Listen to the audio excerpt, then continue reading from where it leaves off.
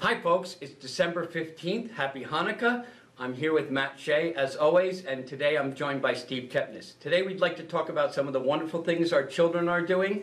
They're involved in all sorts of Christmas concerts. They're involved in scholarship activities. We're also seeing literacy nights and wonderful things that our students are doing. So, before we get started with all the great things that our students are doing, I would like to talk a little bit about the fire at the high school. So I have Steve here, who is not only our business administrator, but our ombudsman for all of our facilities. And he's going to talk a little bit about the fire that we had at the high school. Thank you. As you may have heard, on December 1st, we did have a fire in one of the classrooms, room 201 up at the high school.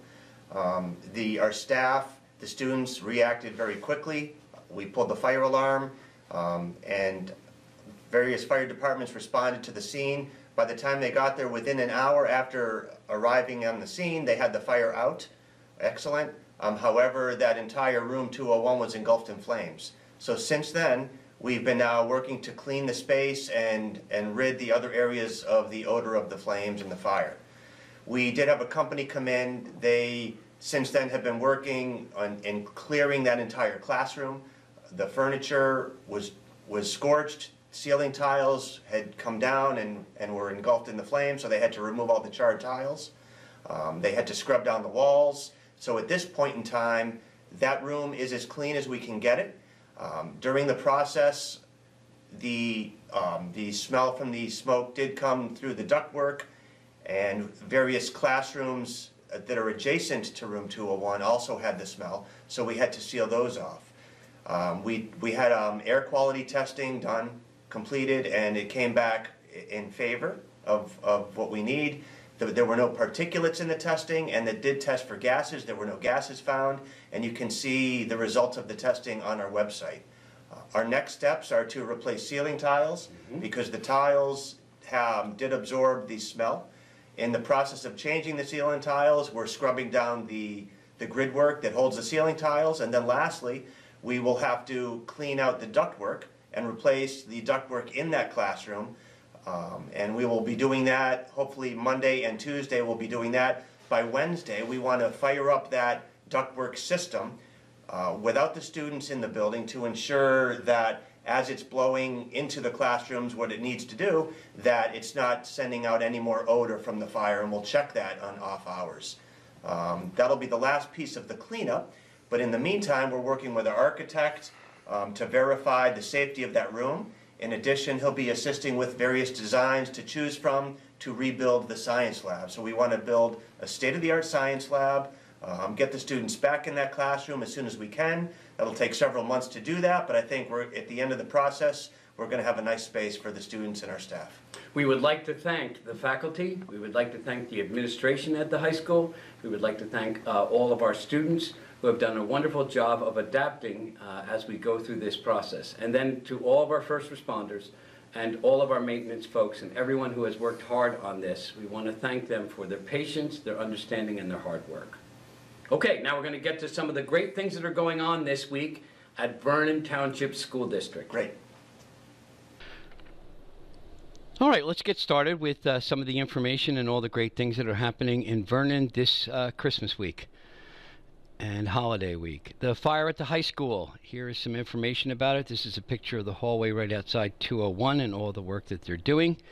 And again, thanks to our firefighters, police, first responders, and our faculty and staff who've really been flexible throughout this entire process. We really appreciate it.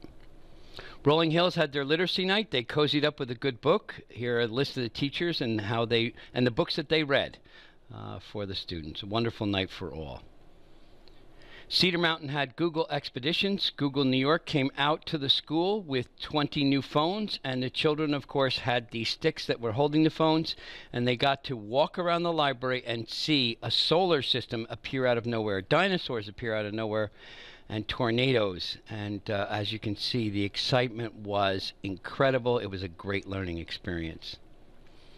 Chris Howard, author of Life is Rough, visited Lounsbury Hollow and did a Skype interview with all the students. Wonderful job with this assembly. I want to thank Mrs. Smaldone for all of her work with this. Lounsbury Hollow also collected gifts for residents of the nursing home, and these are our wonderful people who did the wrapping of those gifts. Mr. Picarola keeps everybody informed of Walnut Ridge's Instagram account, and I just want everybody to be aware of this. This is Popcorn and PJs at Walnut Ridge, but please check his Instagram account to see all the great pictures and all that's going on at Walnut Ridge. Now, Cedar Mountain had a great day the other day this week where they walked over to Glen Meadow for a holiday concert and a sing-along. To picture those students walking across the field and coming over for a holiday concert was worth its weight in gold, and it was a great day by all. Thank you to the Glen Meadow staff and also to the Cedar Mountain staff for their wonderful flexibility and the ability to make this a great day for our children. The high school has received a $2,000 Sustainable New Jersey grant to establish vegetable and pollination gardens. So here's a picture of one of our high school students working in those gardens. Congratulations to everyone involved, Mr. Oseni and all the administration at the high school, and the gardens will be expanded this spring. Lizzy Keith was awarded a $40,000 scholarship to the Montserrat College of Art. We are very proud of Lizzy and very proud of the artwork that she did. It's an open heart.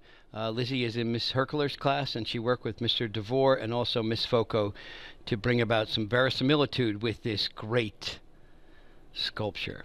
Congratulations, Lizzy. This Saturday night, holiday game night at the PAL. This is sponsored by the Coalition. It's 7:30. There's light refreshments, and there's going to be an ugly holiday sweater contest. So please join folks on Saturday night at the Vernon PAL.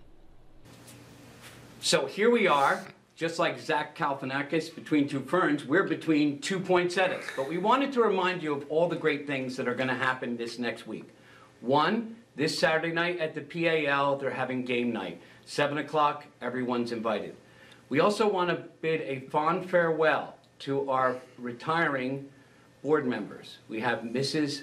Allberger, Mrs. Incarnato, and Mr. DeYoung, who are all leaving us, and we wish them well and we thank them for their service. And then a warm welcome to Dr. Peak, Mrs. Buccieri, and Mr. Annunziata, who will be joining us on the board in January. We look forward to working with them as well. And finally, and here's the really big news, this Thursday evening at Radio City Music Hall in New York City, Mr. Kevin Bohm and our Meister singers will be singing at Radio City Music Hall just before the Rockette performance. We are totally psyched for our Meister singers, and we wish them the best of luck this Thursday evening. And then we want to wish everyone a Merry Christmas and a best of New Year's for everyone involved in Vernon Township Schools.